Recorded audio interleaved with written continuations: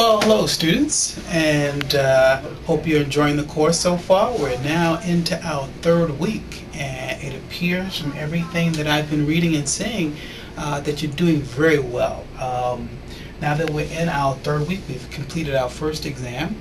You've already seen your test scores, but let me give you a little breakdown of how that worked out. The average score was about 86, with over 10 students getting grades of 90 or higher. So this was really an excellent start.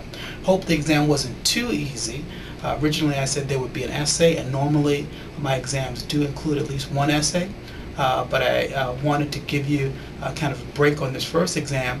And also I didn't ask any detailed questions on the Benjamin Franklin autobiography, which you're reading. So the next exams might be a little more challenging, but I wanted to get you off to a good start, and most of you are. For the few students who didn't do as well in this first one, I think that you have plenty of opportunities over the next 4 exams to get your grades up. As for your weekly assignments, again, those grades are already posted, but I wanted to comment on a few of them that I thought were particularly interesting or outstanding for one reason or another.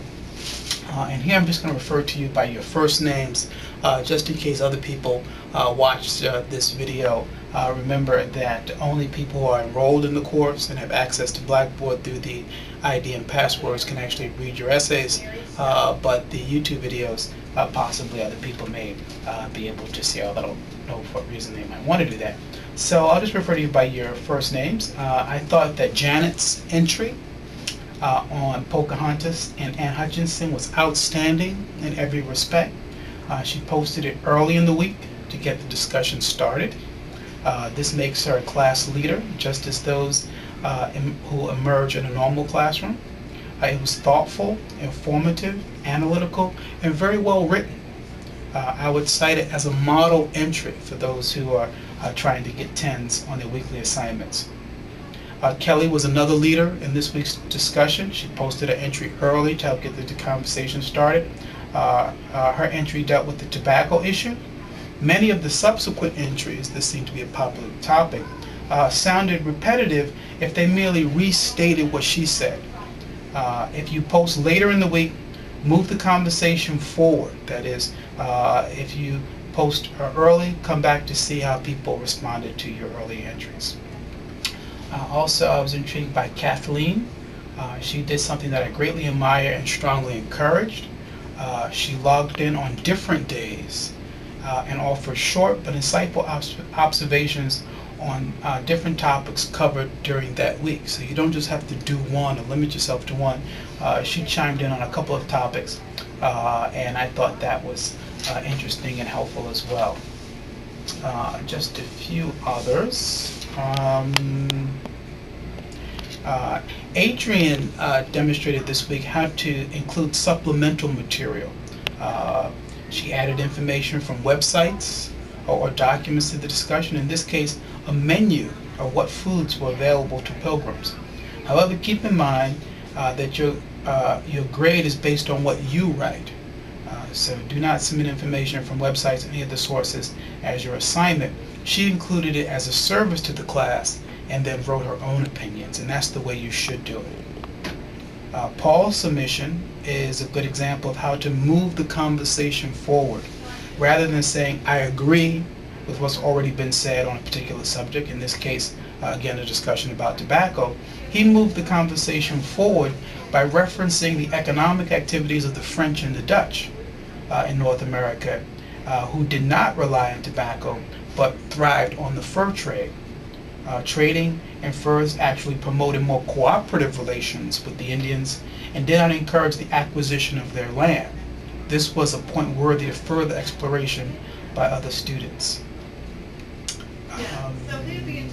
Again, a lot of good ones. I thought Amy was extremely thoughtful in her submission this week. First, she responded to students' comments related to the role of tobacco. Then, as a Virginian, she offered the beginnings of an explanation as to why we focus more on the Pilgrims settling in Massachusetts than we do on the Virginia experience. Other students could have picked up on this analysis and taken it deeper because she raised the question of romantic versus realistic portrayals of history. So, of course, the Virginia experience is more confrontational, more conflict with the Indians, and the Pilgrim experience, although it occurred later, is more romantic. And so in history, the tendency to try to romanticize and focus on the pleasant and avoid the unpleasant. I thought she did a good job with that. Finally, for these examples, I thought that Pamela provided one of the most astute explanations for why women were the primary targets of witchcraft. Her opinions were firmly rooted in an understanding of prevalent Christian beliefs of the period and a sound understanding of the roles of gender and class that affected the treatment of people in that society. It was also... Okay, so again, all in all, very good work, both in your exam performance and in the quality of many of your weekly assignments. As a final note, I got some questions about the Benjamin Franklin text. Because that work is no longer copyrighted, written in the 18th century, then many versions of the autobiography of Benjamin Franklin are available. And so the page numbers that I give on the syllabus may not correspond to the particular book that you have. Just keep in mind that it is the same book regardless of the cover. If it is the autobiography of Benjamin Franklin, it is the same book. And so as long as you're reading approximately where we are, then you're getting the same information. So again, hope you're enjoying the course, hope you're having a great summer, and look forward to talking to you again next week. Bye-bye.